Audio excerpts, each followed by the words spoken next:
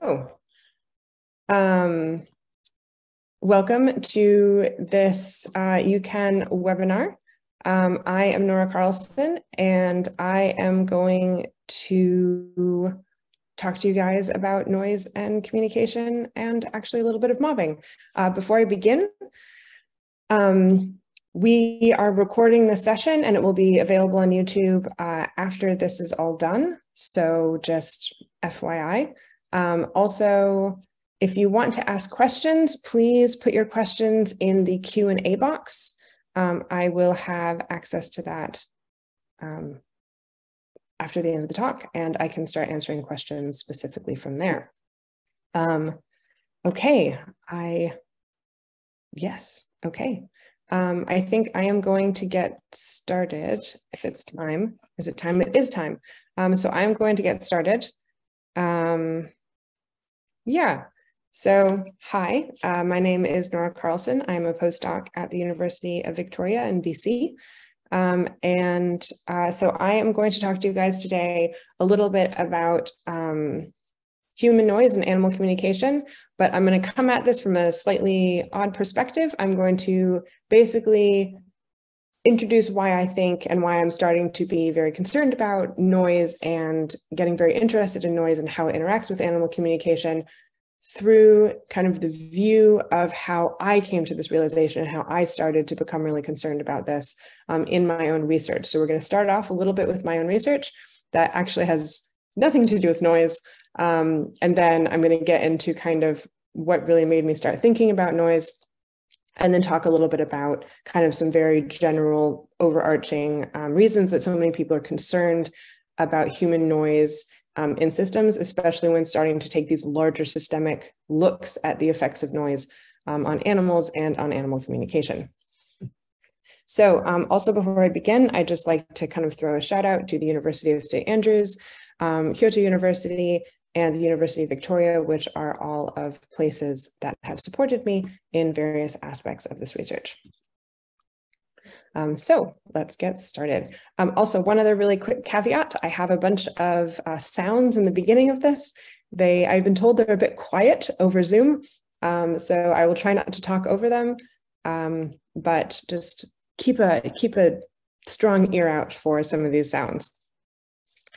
So to start all of this off, let's talk a little bit about how animals make sound, because trying to understand animal communication and acoustic communication, we need to understand a bit about how animals make sound and the kind of various ways in which they do this, the breadth of how animals do this. So generally, when I talk to people about or ask questions to other people about how they think animals make sound, many people very quickly go to this idea of a vocal apparatus, very similar to us. So something in the respiratory system that kind of has some type of closure that vibrates, that produces vocalizations. So this could be things like pine siskins,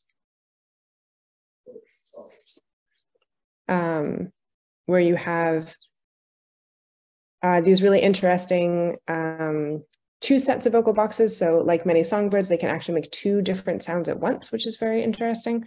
You get things like frogs. And then mammals like us tend to use very similar ways of making vocalizations that we do through the larynx.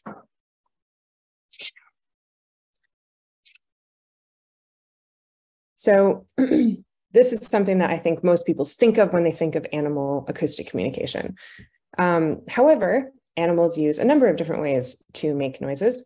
And one of the other ways that they do this is through basically striking their body or somehow moving their body through their environment to make noise. And so this could be something like, I don't actually have a sound for this, but many insects will actually drum parts of their body against a substrate, so against a leaf or against the ground. In the case of this insect, this leafwing, they will actually drum their abdomen against leaves to make vibrations, to make sounds. One of the ones that many people are very familiar with is woodpeckers. So they basically hit their beak against something, and in the case of northern flickers, that something tends to be large metal poles at 4 a.m. Right outside your house, which is super alarming. You also get animals like beavers, if this will not play, but beavers, one of the things that they will actually do is when they get, it's going to play. Maybe it's going to think about it. But what they'll do is when they're startled and they dive, they will actually slap their tail really hard against the water and make just kind of like a plonk noise that's very specific to this particular action. And then many birds actually make sounds with their feathers against the air. So whistling in pigeon wings when they take off if they're startled, but also for display purposes, this is a Wilson snipe that is winnowing. So it's diving with its wings spread to make this noise.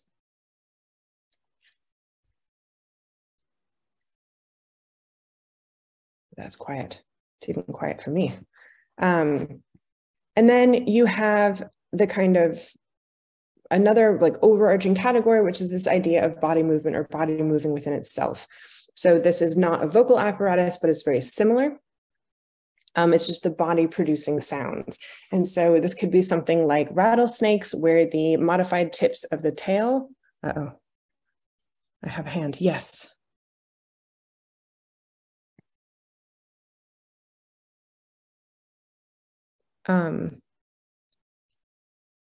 Paul Shields, I am going to allow you to talk. You have raised your hand. Would you like to say something? You are muted. Can you hear me now? My apologies. Yes. Yeah, I can hear you. I was a couple of minutes late joining the presentation. I don't seem to have heard any of the audio clips.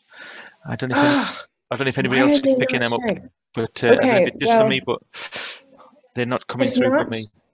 I will attempt to make the noises. This is going to get very interesting very quickly. That sounds great. Thank you. Okay. Thank you for letting me know. Okay. So, right. Okay. So we have no audio. Sorry about that. With some of these, I don't actually have audio. So for example, you'll have things like clownfish that will clack their teeth together and make this kind of like popping, humming noise, like this kind of noise, which is hilarious to hear. Similar to that, a lot of birds like roadrunners, for example, will clack their beaks together and they'll make this kind of tapping, clacking noise. In the case of these guys, it's very, very rapid. So it's almost like this, it's almost like teeth chattering when you shiver.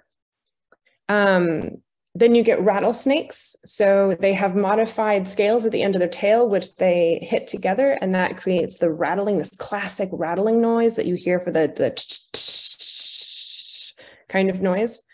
When you go underwater and you hear all of this popping and cracking, a lot of times in the ocean, that's usually things like snapping shrimp. So they'll snap their claws together a lot of times to create these types of noises. Many shrimp and crabs do that. And then I am going to show you this one video of a greater sage grouse. And I will attempt to make the noises as they happen because this is like the best thing ever. And so greater sage grouse actually make two different noises with their bodies. So one is they actually rub their feathers against their feathers. So they rub their wing feathers against their chest feathers, which makes this kind of noise. And then they have modified air sacs, which is part of the respiratory system in birds. And they kind of fill them with air and hit them together in this kind of noise. So I will try to make these noises as it happens. If it decides to start. But I feel everybody needs to see this because it's excellent. Okay, so you have this, and then is when the two air sacs hit each other. And greater sage grouse have one of my favorite displays of any animal because I think it looks very silly. So basically, animals use a huge range of ways to make sound. So it's not just the kind of vocal communication that we think of when we think of oftentimes birds and mammals. And so then the next question becomes, when we're thinking about communication, well, why are all of these animals making sounds? What is so important that they are potentially putting themselves in danger of detection if they're prey to make all of these sounds? And so there's a number of different reasons. So you might have maintaining territory. This is one that many people think of, especially in the context of things like songbirds, where if you're familiar with not American robins, British robins, so red robin redbreast, they sing in the winter, and they sing in the winter specifically because they're using their song to maintain territory. Also, I'm sure many of you have heard recordings of wolf howls, especially multiple wolves howling together. And a lot of times these are used also to maintain territory and communicate to other wolves that this is kind of their area, and they'll kind of maintain contact with neighboring groups that way as well. So I'm not going to actually make those noises because I cannot do a bird song quite that complicated. You also get, similar to this and often also seen during the breeding season, is kind of mate attraction. So again, a lot of bird songs are used specifically to attract females. And then you also get this in many fish species. So plain fin midshipmen are very well known for this in areas that they occur, because they can be so loud because they're in shallow water that you can actually hear them outside of the water in the spring. And they have this kind of humming that they do. And then elk is another one of these ones where they're essentially screaming out into the air when they are in rut. And this lets the females know that where they are, and lets other rival males know that this is also their area. So it's a bit of a mixed bag in terms of why they're actually calling, but generally during the breeding season. And that, if you've never heard an elk call, it is very strange and very high-pitched, not necessarily what you'd expect from such a big animal, and not one that I'm very good at doing. Oh no. You also get a lot of calls in the context of movement. So you get a number of different circumstances where animals are maintaining coordination. Okay, where they're maintaining coordination, or making sure that they're migrating with the right species. For example, you get a lot of these little like kind of noises when a lot of songbirds will migrate. So you get these migratory specific calls because a lot of them migrate in large groups at night. And so it's a good way to make sure that when they're flying overhead, the same species can join them, as well as making sure all the same species are migrating to the same areas. And then if you've ever heard long-tailed tits, they kind of do this kind of noise. That's not a very good impression, but you will hear this very, very frequently as an entire group of these birds are flying through a particular area. And this, we think, is to maintain contact. It's specifically used when they're flying. So you get these things called flight calls. There's a number of other species that will use vocalizations to coordinate or control group movement as well. So we know that white-faced capuchin monkeys, for example, will use calls not only to speed up and slow down group movement, but also to direct the direction that the group is going. So these can be very important for these types of situations. There's also a huge range of social reasons, or kind of this broad category of social reasons where they're not necessarily something specifically like breeding, but they're much more about maintaining contact or kind of mediating relationships between individuals within a group. So this might be something like recruitment calls, where you're trying to recruit other individuals of your group to a specific area for a reason, like food. These could be communication over long distance calls to just maintain contact with other individuals in your group. Like you get with hyenas, they have these whooping calls, which are like the whoop, woo, and they have a lot of individual identity information in them. You also get animals like alligators. So a lot of times you'll get lots of baby alligators will make this absolutely adorable chirping noise. And these noises often are used to synchronize hatching with other individuals, but also to communicate with the mother when she's protecting them when they're still very young. And then you get the classic examples of things like birds begging, where it's kind of mediating their relationship of being fed with their parents. And then in a wide range of species, you have a lot of vocalizations that are used to basically cement pair bonds in birds, in lots of pinnipeds, for example, and make sure that individuals in large groups can find one another. So this individually distinct calls. So pups can find parents, parents can find pups, breeding partners can find each other in huge colonies. And then finally, you have a lot of these anti-predator contexts that you're producing a lot of these vocalizations. So for example, you get these very, very high frequency calls in birds, just like, except much more high frequency than that. And these calls are usually used to warn other individuals that predators are actively coming and trying to eat you. So other individuals, kin and other individuals in the community can flee from those predators. And then you get similar things in lots of different mammal species, especially a lot of scurrids or squirrels and chipmunks will produce similar calls in similar contexts. And then you also get other types of anti-predator calls, like this bird here, and the top left of the anti-predator ones, where you get lots of birds that will actually harass and attack predators in order to drive them away. And a lot of these calls are used by entire communities. So basically, what this is all about is the fact that we know that animals make a sound in a huge variety of ways. They make a huge variety of types of sounds. And they're incredibly important in their day-to-day lives. They're important for territory, they're important for breeding, for movement, for all sorts of meeting and social interactions, as well as for anti-predator function. So they are quite vital. So I'm going to talk next a little bit about some of the research that I've done specifically into certain types of anti-predator vocalizations and behavior, and how that kind of changed my perspective a bit on the noise that we make in the world as humans, and what that might be doing to a lot of these animal systems. So the behavior that I study is something called mobbing. This is some of my favorite pictures. This is something many people in North America have experienced before.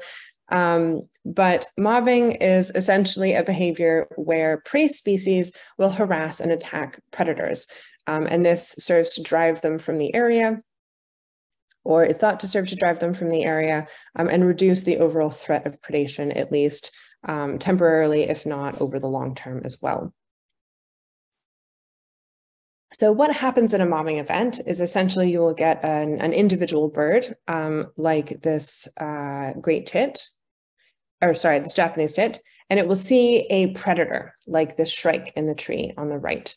And it will start producing mobbing calls, and many of the other individuals in the community will hear these calls, and they will join in to help harass this predator and drive it away from the area. Now, mobbing is something that has been around for a very long time. It's something that we've known about and used as humans since antiquity, as it were. And so this is an example of, I believe, it's either a Greek or a Roman pot, but on the left-hand side, there is a bird catcher.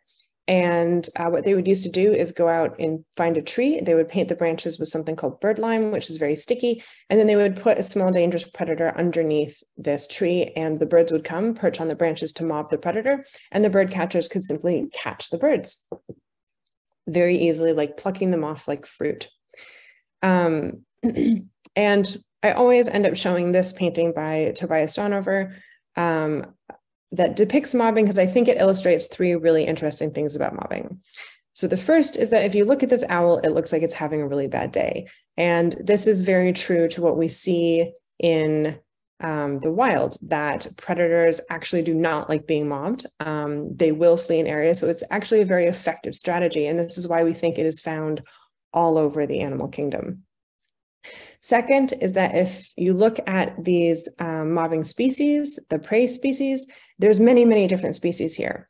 And although you can get one individual or just one species mobbing a predator, more often than not, what you see are entire species communities mobbing predators. So these big mixed species groups that are trying to drive this predator from a shared area.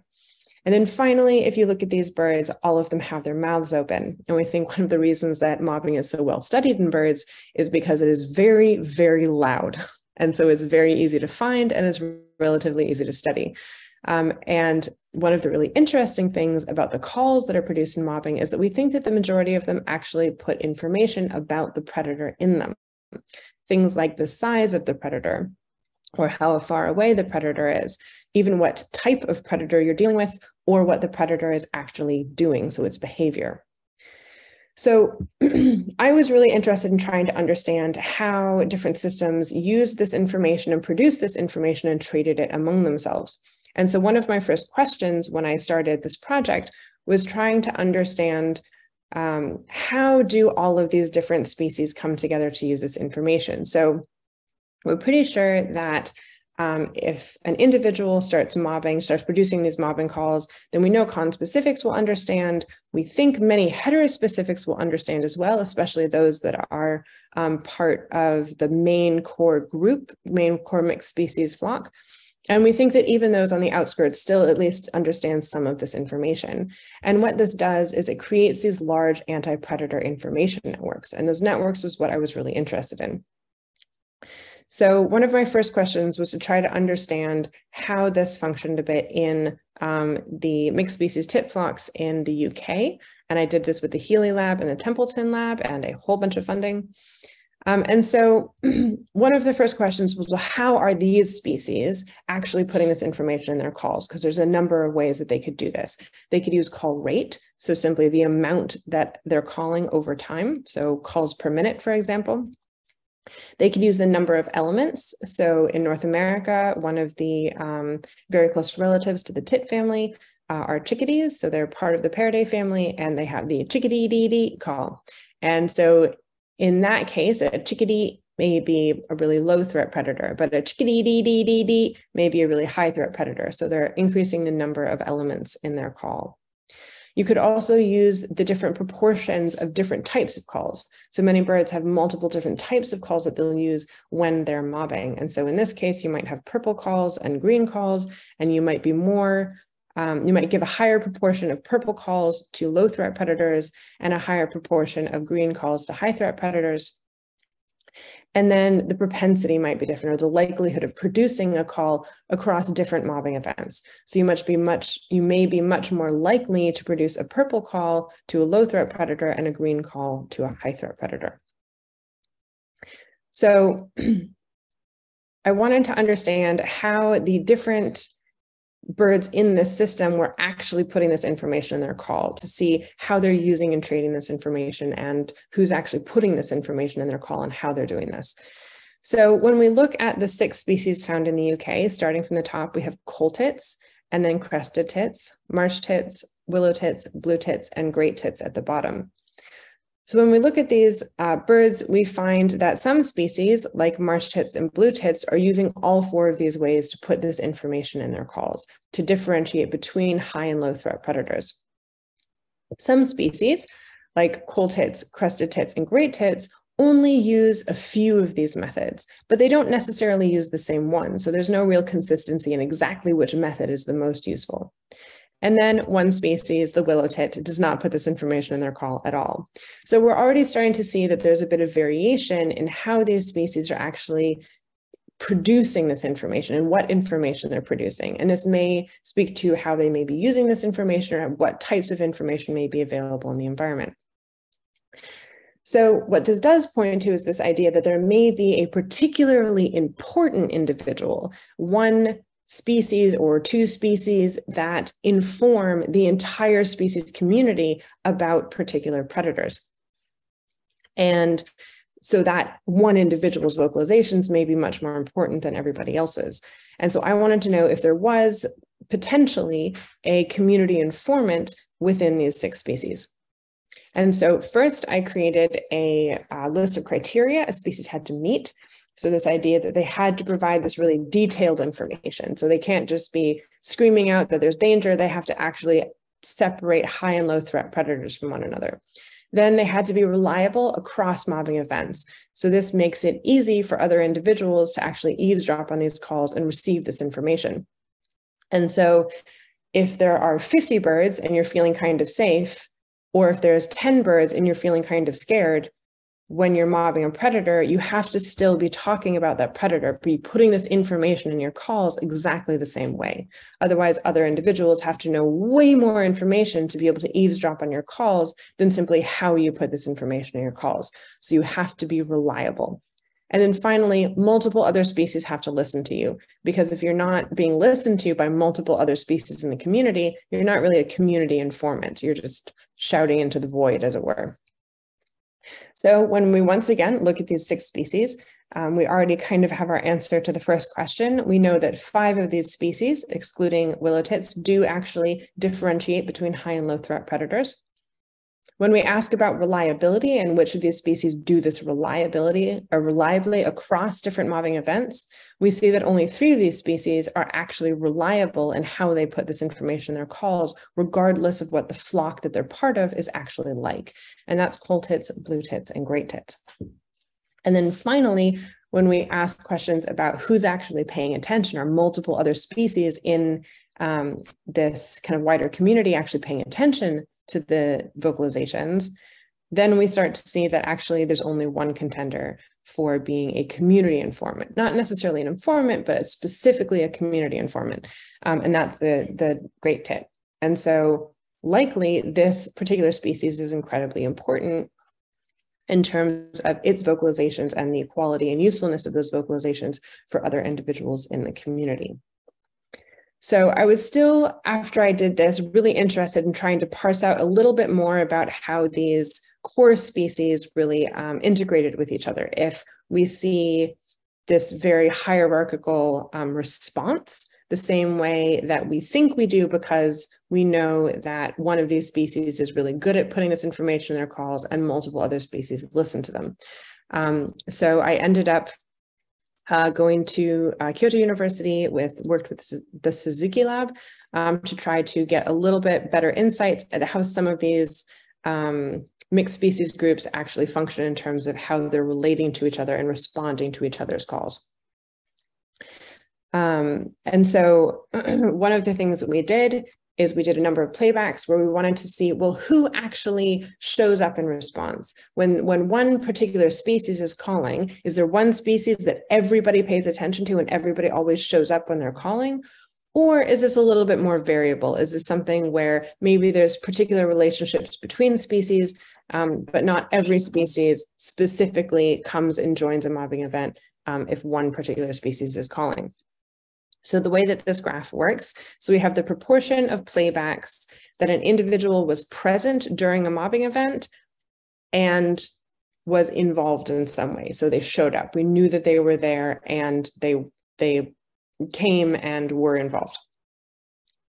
And so the playback is along the x-axis. So that's going to be which species playback is being played. And then each color over here on the y-axis, you can see each color represents a different species that's responding. And this is the proportion of these playbacks that they responded to. So when we look at coal tits, we see that coal tits pretty much always respond to themselves, and they're pretty responsive, or other species are pretty responsive to the coal tits. So when the coal tits are playing back, most species will show up at least 3/4 of the time, except for European nuthatches, which are more like 60% of the time.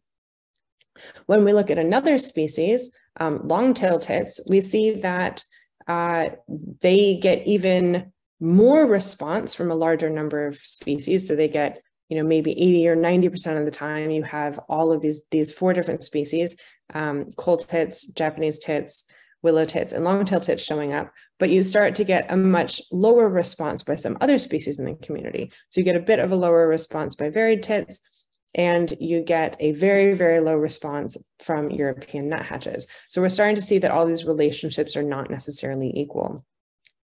So now if you look across all of these different species, we see that there doesn't really seem to be one particular species that's standing out. It's not that one species always responds to everybody super, super, super highly.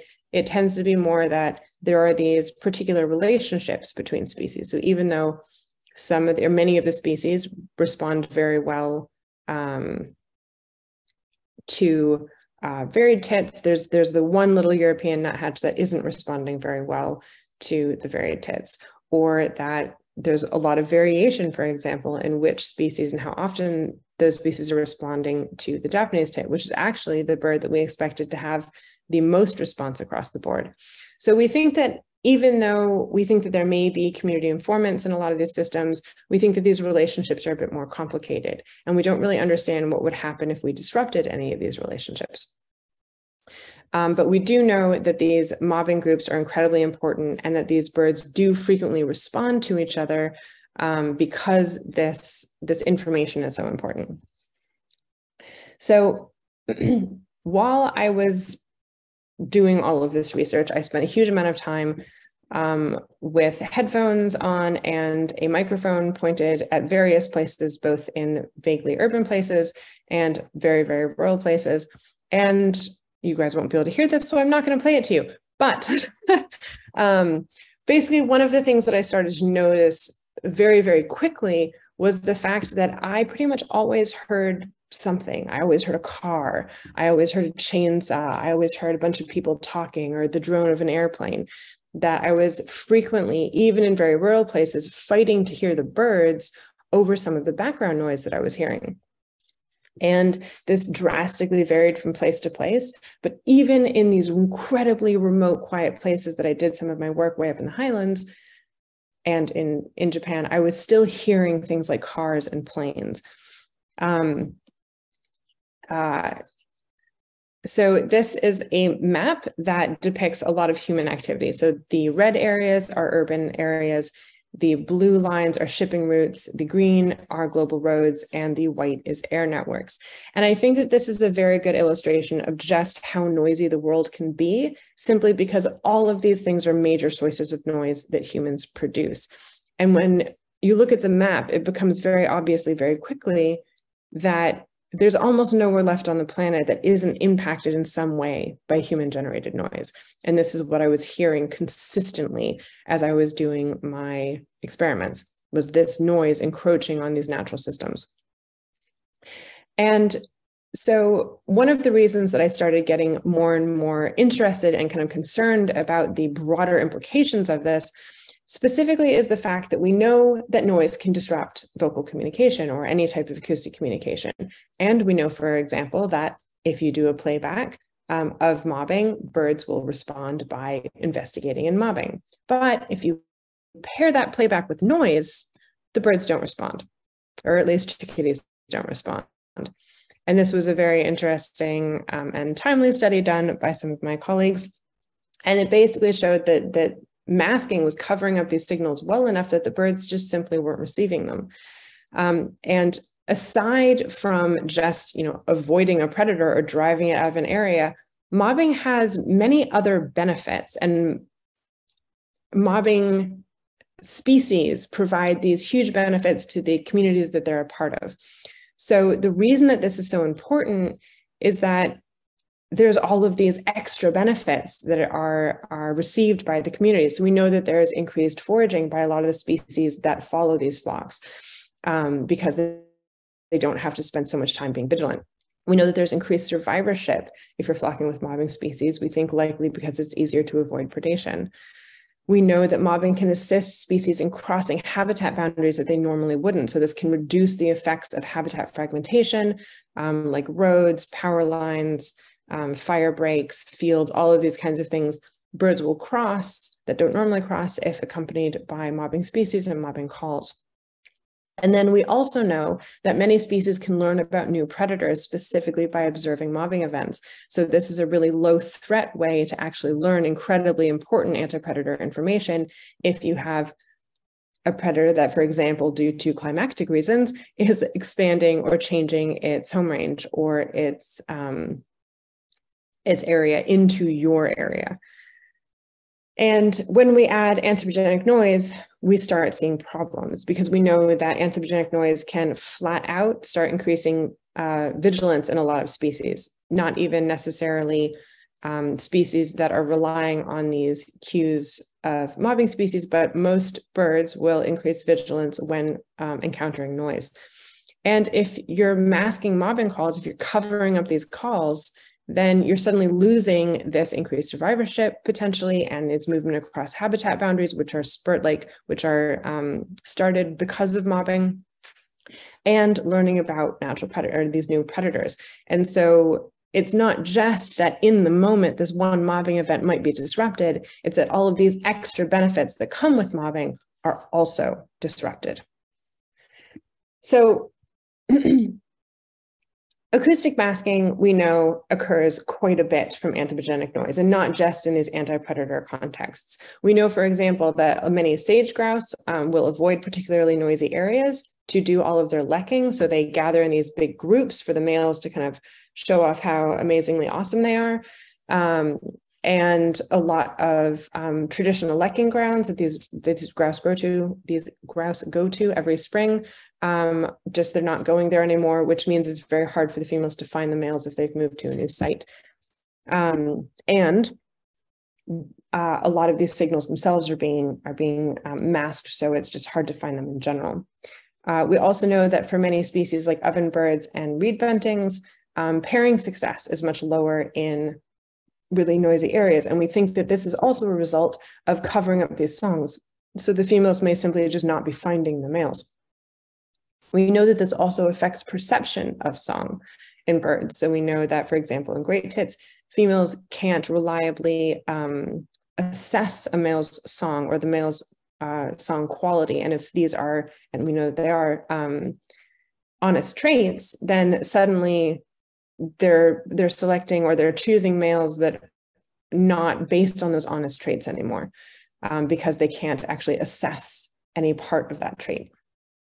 We also know that sound can affect communication between parents and offspring. So many house sparrows in areas that are incredibly noisy don't necessarily feed their chicks enough. And so the chicks do much more poorly. And we think that this is a result of the parents not being stimulated enough by the begging, because part of the begging or all of the begging of the chicks is being masked. And so the parents aren't feeding as much as they should. This massively can change how and when animals also are producing noise. So we know that fin whales, for example, are not only changing the structures of their songs, but they're also changing when they sing them. They're avoiding noisy times, and when noise starts, they tend to stop to avoid having to try to basically shout over vessel traffic. And then finally, we also know this can affect things that have nothing to do with the actual specific communication. We know, for example, that lots of larval reef fish use the noise of all these other animals on the reef communicating to find the reefs. And so when you start covering up this noise or masking this noise in the oceans, suddenly those fish can't find the reef and they can't settle. So even just acoustic masking and even just masking of acoustic communication has far-reaching consequences potentially in a lot of species' everyday lives. And that's not all that anthropogenic noise does. It's not just masking. So there's a number of direct and indirect effects of anthropogenic noise on various animal species that we know about. So we know, for example, that there tends to be a lot of avoidance. So many different species will avoid noisy areas. And so in those noisy areas, populations will completely change, shift, decline in various different ways, depending on which species are avoiding these noisy areas. We know that there's specific mortality that can be caused directly by noise. This includes injury. We know a lot of fish, for example, and other underwater organisms, because noise travels so much farther and faster and we can't hear it. So I feel like oftentimes humans don't necessarily consider it. Or we can't hear it above water, at least. We know, for example, that pile driving and that type of noise can rupture organs in fish. It can cause changes in behavior in ascending whales, so they ascend too fast and they essentially get the bends and then strand. We also know that it can lower predator detection, which can increase predator success rate in certain areas quite well. Meaning that you're dying because you're being eaten more readily. We know that it can increase chronic stress, which can lower body condition, which can ultimately end in death. And it can also induce hearing loss, which if you have to listen for predator sounds can also be very, very bad. And then finally, we know it also affects reproduction. So it can affect actual breeding, like in the previous examples, by masking a lot of these calls, you can start actually causing problems with individuals being able to find each other to breed at all. We also know that it can change breeding behavior. So it can reduce display in a lot of species, which means that they're maybe not being as attractive. And so there are fewer females willing to breed with poorly displaying males, for example. And we also know that it can affect juvenile recruitment, not just through poor condition or chronic stress, but also through things like improper developments. We know that in many, or not many, but in some marine species, larval stages of various crabs and fish can actually basically develop improperly when exposed to too much noise. And then, of course, all of these kind of culminate in these indirect effects, which alter the relationships between species and between species and the spaces that they live in. So we know that it alters detection distance in many, many different species. So suddenly a signal that could go 100 meters can now only go 40 or 50 meters, and suddenly you can't actually stay connected to those other individuals you need to be staying connected to if they're part of your group. That may cause changes in territory size or how easy it is to find one another in these particular circumstances.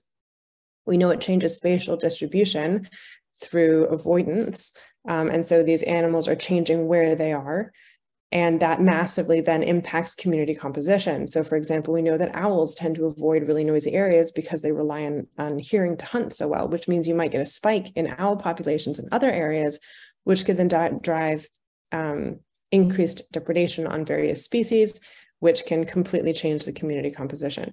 So we know that the effects of anthropogenic noise are incredibly far-reaching and affect really fundamental processes that can kind of roll into these much bigger problems. And so kind of as a last little thing, I'm going to do a bit of a, not a thought experiment, but what we know, because we know a lot about how animals respond to noise in short term, but we know much, much less about how animals respond to noise in long term and what that actually means for entire community systems. So one of the examples that we know happens is that an increase in noise in some species like great tits can actually reduce clutch size or clutch success. And so you have fewer chicks born. And what this could potentially end up leading to is general population decline as fewer chicks are being born. And there could be a huge range of effects that this could end up snowballing into.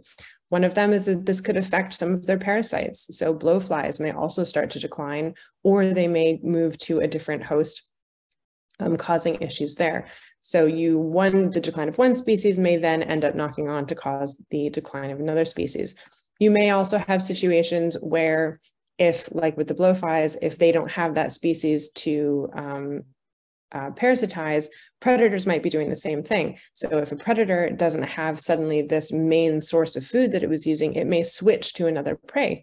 And that prey, maybe unused to very heavy predation pressures, may end up not doing very well and may also go into decline. You may end up having a situation like with great tits. We do think that they're community informants. So many of these other species may be listening to them and using the information that they're producing to avoid predation. And if that information is suddenly very infrequent or unreliable or just not around because the birds aren't, then suddenly they may also start declining because they're not doing as well. They can't exploit habitats as well. They just do more poorly because suddenly they're having to compensate for a particular type of information that they no longer have access to. This can have some positive benefits. We have seen some positive for some species. So with the decline of one species, you may open up foraging opportunities for other species that they compete with, for example. And like we know in some species, as I said, one of the mortality issues is that many species can't detect predators very well. Well, it's potentially great for the predators because they're able to eat all of these other species, at least in the short term. But you can get benefits like being able to expand your range or your foraging niche if this other species is much less frequent or absent altogether. But on the flip side of that, if you rely on these other species to help you expand your range, and are able to access way more of a microhabitat because these species are there, like in a lot of these mixed species groups with mobbing species in particular, then suddenly your micro habitat is shrinking, and you can exploit a lot less because you're less willing to cross these gaps or move around a bit more in your habitat because you have to be so much more vigilant. And then finally, this can change spatial distribution. So if you have a really important mobbing species like great tits, and they're one of these species that's helping other species and other species in their home ranges cross these barriers, then if those species are suddenly absent, those barriers become proper barriers again. And you're not able to cross these barriers and get into new areas and take advantage of all the resources in those areas. So I guess kind of my general take-home message is that even though many of the studies that we've been able to do on noise have shown these very short-term, bad but short-term kind of effects like lower clutch size or slightly lower pairing success in certain areas, if you really start to take a much more global integrated picture of this, you start realizing that even impacting just one or two species in an ecosystem can have catastrophic results, potentially. We know, for example, that affecting one particular bird species has actually caused the white bark pine forests to start receding from cities because their seeds are not being planted anymore. And that is affecting every single species that lives in that forest. So it is this thing that I think that we are starting to pay a huge amount of attention to. The marine world in general has been paying way more attention to this for much longer than much of the terrestrial world. But it's something to take into account and really, I think about moving forward and trying to understand what the actual repercussions of a lot of these short-term effects in animals in response to noise will end up snowballing into in these wider ecosystems, in these very interconnected lives of these animals. So yeah, that's me. That is the end of my talk. If you have questions, please put them in the Q&A and I will answer them the best that I can.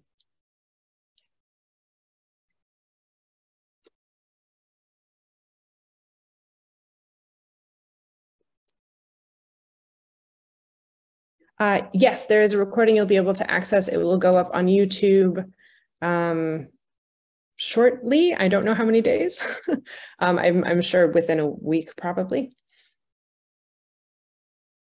And thank you. Hi, yes, the YouTube can I'll put the link in for where it'll be, and it'll be before Easter.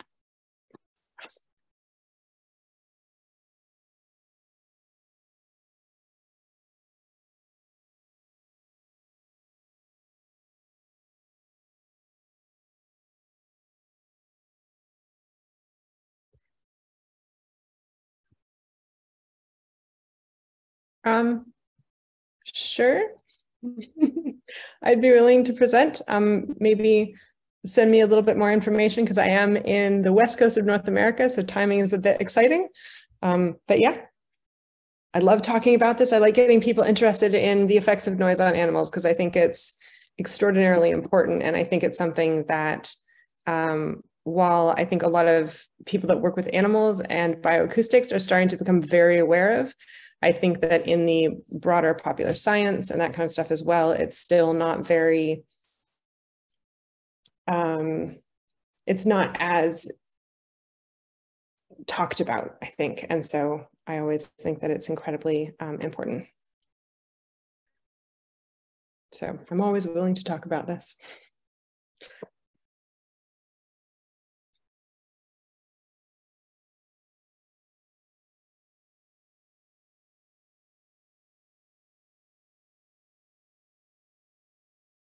Yeah, so mobbing is, it's one of these, so the question is whether or not mobbing is found in other animals. And I think that there is, for some reason, this perception that mobbing, A, has to involve a huge number of animals being incredibly aggressive and like almost killing an animal.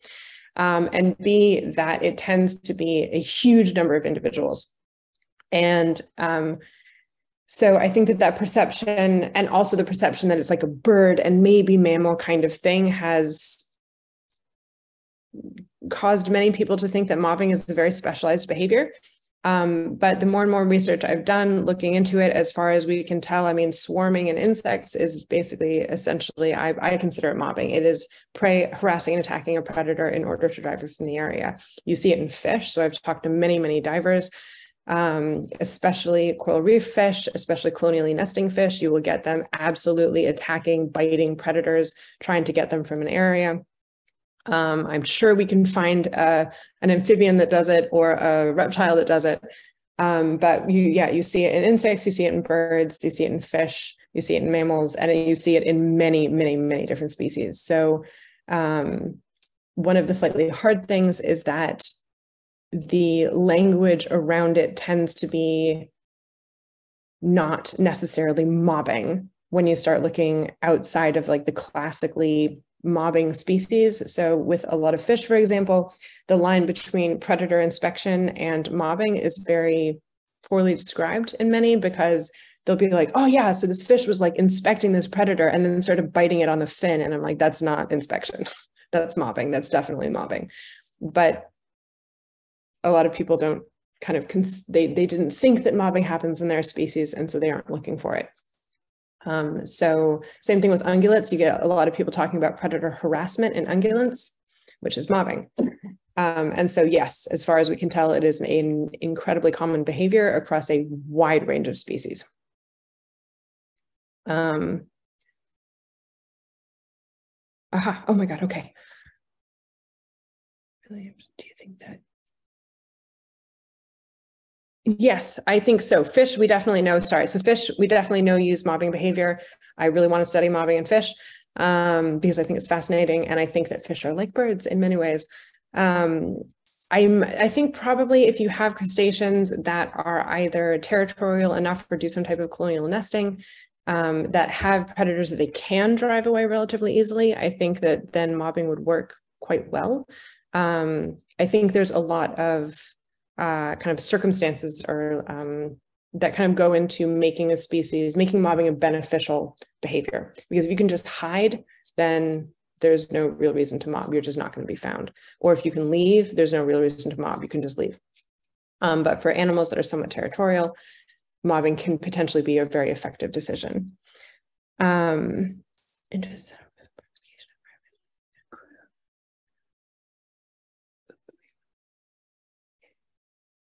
Yeah, okay, so this is an interesting question. So this person worked with someone interested in how the sound propagation environment influenced bird behavior, in this case, hooded crows, for example, how they could exploit it. So yeah, so we think that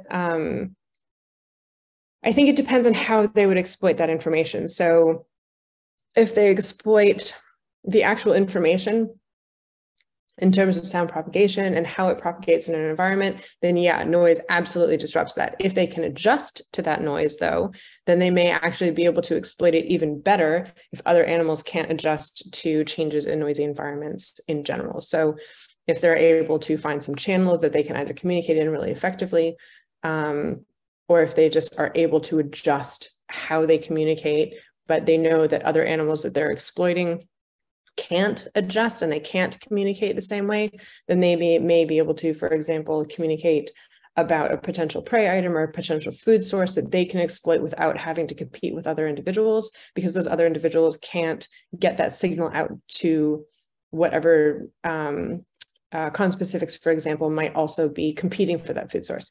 So you might get a situation like that. If, however, they can't adjust for any type of noise, then it's just kind of, I think, things like detection just end up being more limited. And so they may be just as constrained as other animals. I don't know if that was a particularly clear answer, but that's a very, very intriguing point.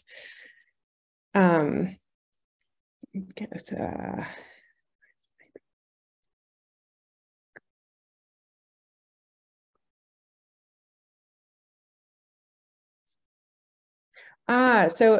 the question is, has your research considered what the noise limits from anthropogenic noise might be for different sources?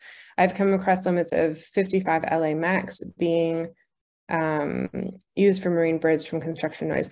So I know that many, especially in the marine world, there are noise limits that they're trying to impose if they can, because they know that anything above a certain noise amount will cause physical damage. So for example, that's like why there's a lot of the bubble curtains that people will use around pile driving, as they're trying to dampen and absorb a lot of that noise before it can spread too far. I think in most marine mammals, for example, I believe the kind of like, for short periods of time, acceptable noise limit is like up to 140 decibels or something similar, because anything over that and you're doing long-term permanent damage to their hearing or their bodies. But I'm not quite sure yet about how the kind of interface between actual limits and rules and regulations and how things are specifically affecting different animals are constructed.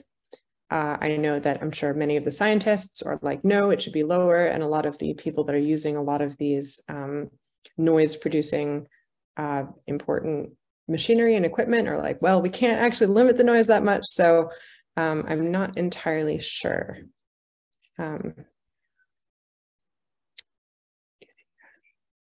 So one of the questions is that we're starting to understand the negative consequences of noise pollution, but do I know about any proposed solutions to the problem of anthropogenic noise? So I think that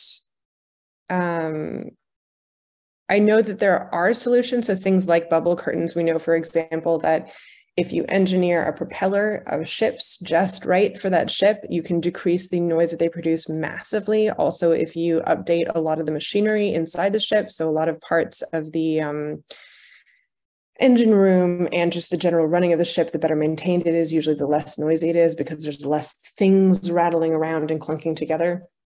I think a huge amount of noise in many situations are not necessarily what we really think of the noise coming from, because like that was one of the things that I was really surprised by with ships, is that like propellers are a problem because the cavitation, so the exploding bubbles, are actually what causes the majority of the noise of like a lot of the propeller noise. But there's a huge amount of vibration that comes from the actual engine and various machines inside the ship vibrating the hull of the ship that goes out into the water.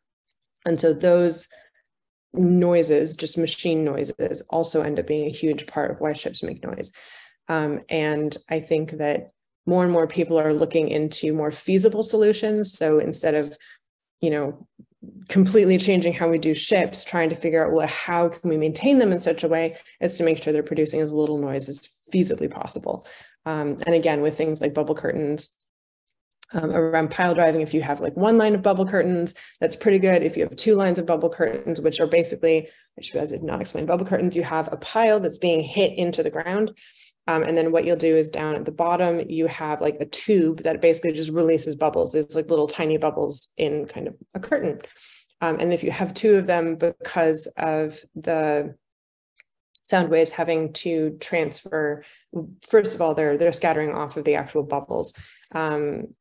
But it basically it creates an acoustic curtain essentially. And so if you have one layer, you get a pretty big reduction. If you have two layers, you have a massive reduction in sound. But then you have problems of like, well, what if the current is running? Then it's actually pushing the bubbles away from the pile. So I know that people are definitely looking at very specific types of solutions that they can implement. I know that, for example, people have used for a really long time, especially in residential areas, the kind of curved sides to highways and stuff to help trap some of the noise in the highway and not let it get out into the residential area. I'm sure there are better ways to engineer those, but again, most of the solutions are costly, and so you're kind of fighting against that kind of stuff.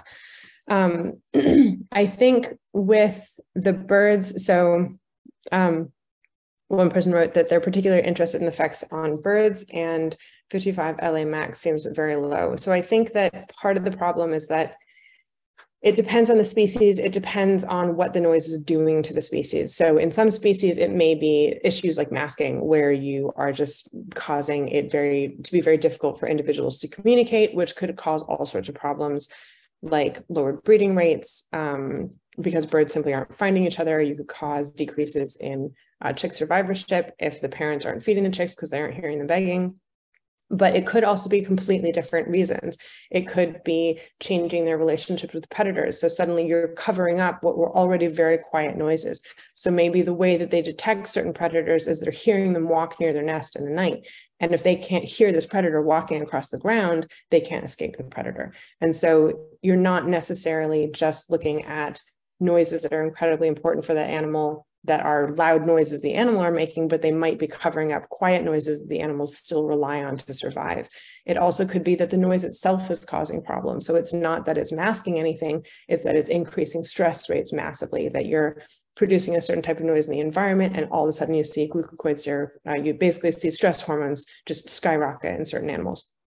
And if that's happening, you may just need really, really low levels of noise as a maximum because you're so concerned about rising those stress levels and how that may impact the animal survival. So I think that there's never going to be one solution for any of these species, and different species tolerate noise very differently and for very different reasons. And so it could be that the noise level isn't so much because you're masking something. It might be because when the animals, these birds, hear noise, they are suddenly having massive stress responses to this noise or this particular type of noise. One of the things I've always been really interested by is most of our alarm systems, fire alarms, any of that kind of stuff, are very, very high frequency.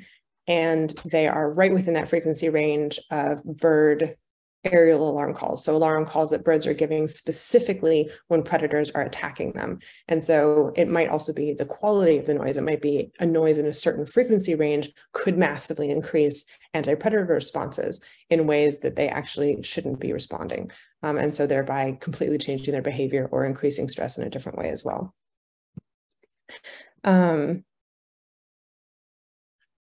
So one of the questions is whether there's a frequency weighting that's used to assess noise level. So with humans, there's usually this A weighting. I think with many species like birds, A weighting probably is something that's used because it's very similar to us. Their hearing is quite similar to us, although they hear faster. And they can differentiate between frequencies better than most of us, or at least I think most songbirds can. I think a lot of times one of the things that a lot of people start doing when they start getting really concerned about noise and communication, especially in animals, is what they'll do is they'll make audiograms for the animals to try to understand what their own kind of neurological weighting is for a lot of these, or filtering is for a lot of these different frequencies. And so, for example, the audiogram of a dolphin, of course, is going to be way higher frequency than us, but they might not have a lot of the lower frequency stuff, or they might not even be able to hear at all some of the lower frequency stuff that we can. And for lots of fish, for example, they can hear a lot of really low frequency stuff we can barely hear, but they can't hear any of the high frequency stuff we can. So there is weighting usually when you're considering noise for a particular species. A lot of times you're trying to match that noise to its communication channel in its frequency range, as well as its ability to detect noise in particular frequency ranges. But when you're looking kind of across the broad spectrum in terms of doing just a kind of a noise analysis for an entire area, regardless of species, I think they tend to look kind of just unweighted, maybe. I'm not entirely sure because I haven't actually done a lot of that. But yeah. And then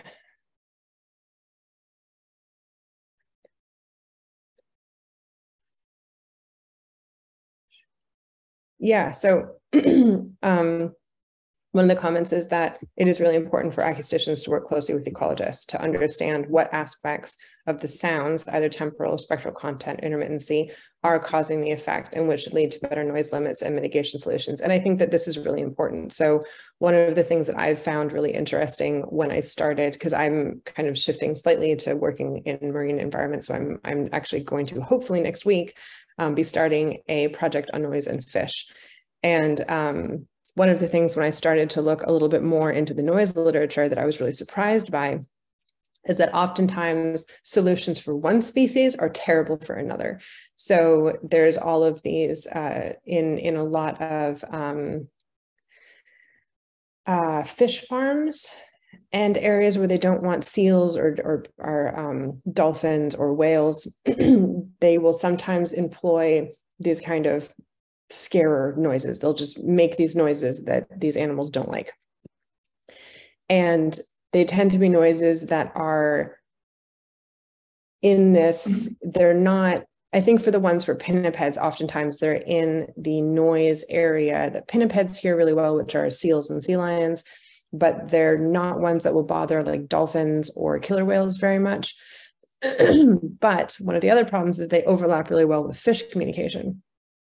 And so currently there's a huge amount of concern about marine mammals and marine mammal communication. And we're just starting to understand how many fish are actually affected by noise and how many fish communicate. It's a huge variety of fish make all sorts of noises. They're incredibly noisy. And so since a lot of this research and a lot of this concern has been put on marine mammals, we're only now starting to be a lot more concerned about fish and realizing that some of the areas that we're looking at for marine mammals are not really applicable to fish because fish tend to hear at such lower frequency levels than a lot of marine mammals. And so it's been really interesting in trying to kind of see that there is really no good one individual fits all kind of solution, that you have many different animals in these ecosystems that are specifically adapted to very specific frequency ranges and communication channels.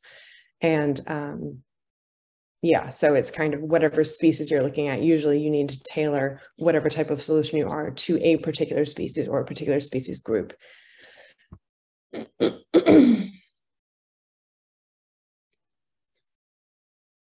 Anyways, yes, the Q&A are disappearing. So I think we might be done. Unless there's any more questions. Thank you very, very much for your time, Nora. That's been very, very well received. Thank you very much. Oh, another one in the Q&A, I think. Okay, I'm going to stop my share. Oh, yes, we've had people are thanking you. Yeah. Oh, okay. Awesome.